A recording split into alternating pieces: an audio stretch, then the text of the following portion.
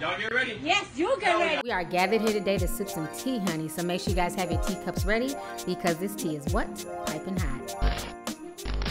Hey you guys, it's your girl T. So I want to come out here and talk about the whole Safaree Samuel situation, honey. So if you guys don't know, the other day he was performing at Dyckman Park in New York. And as we all know, New Yorkers are a tough crowd to play for, okay? Either they're feeling your ass or they're not, okay? Anyways, he starts performing his track and basically the crowd is not feeling it. They start booing him, and instead of him to keep going on and not letting that get to him and try to win the crowd over, he then proceeds to stop the music and basically sit and brag about how he's fucking bad bitches that many in the crowd have dreamed of. This entire situation was just corny as fuck. Go ahead and check out this video and I'm gonna come back with the rest of my commentary.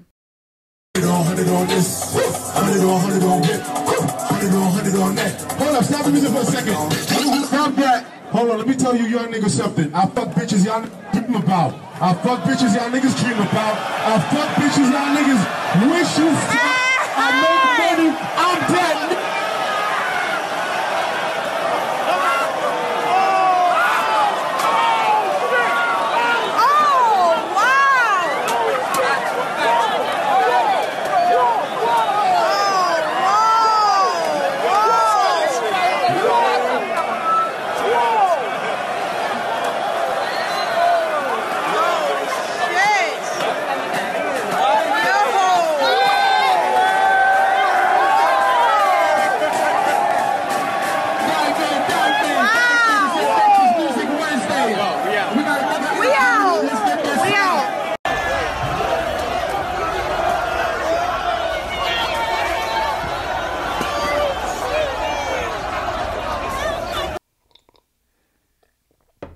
Alright, so y'all just seen that corny ass shit that Safaree did. Now what I find funny about this entire situation, like I was saying on Instagram, is this is the same man that's been on the Shade Room and on his Instagram profile crying about wanting a wife, crying about wanting to settle down, crying about wanting a child. But then as soon as the crowd does something he doesn't like, he decides to throw bitches and pussy in their face. You know what I'm saying?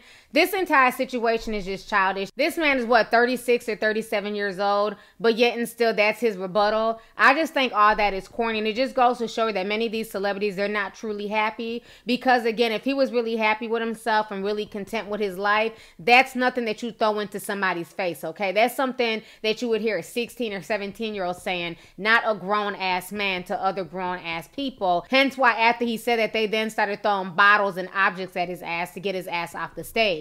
So that entire situation was a hot damn mess. What grown man even brags about who he smashed in order to make a point, okay? At some point in time, you have to grow up. You know what I mean? If people are not feeling your music, all that means is that either you just need to be a ghostwriter or go back to the drawing board and try it again, okay? So anyways, y'all, let's go ahead and get the discussion popping. Go ahead and leave a comment. Let me know your thoughts on this entire crazy situation, once again, concerning Safaree getting booed at Dyckman. And do you agree with what he said? Do you feel like what he said was just lame and corny? Do you feel like the crowd was wrong for booing him? So let's go ahead and get the discussion popping. Go ahead and leave a comment. All right, deuces. Hey you guys, it's your girl T, and I hope you really enjoyed that video. If you want to know more about my look of the day, or if you want a way to contact me concerning advertisement and sponsorship deals, definitely feel free to click my description box. There's plenty of information in there. Please stay tuned for the next video. Talk to y'all later.